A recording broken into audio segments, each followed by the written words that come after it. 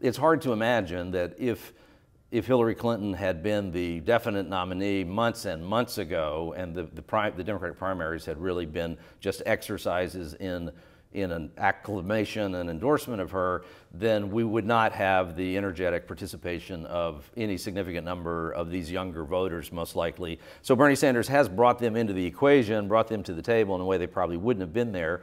On balance, how do what's the bigger thing that Bernie Sanders has done in your view?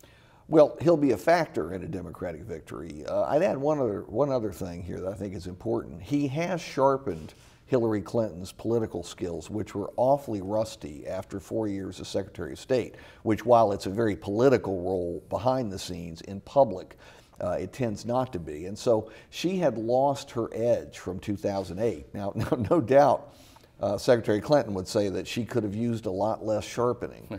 It was a difficult primary season, but and she doesn't quite know how to deal with Donald Trump. No one does.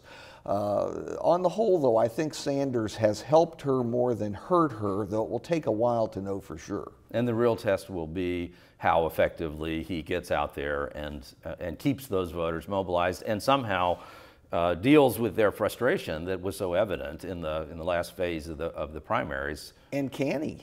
Can the leader in this case actually motivate voters who are disinclined to vote anyway?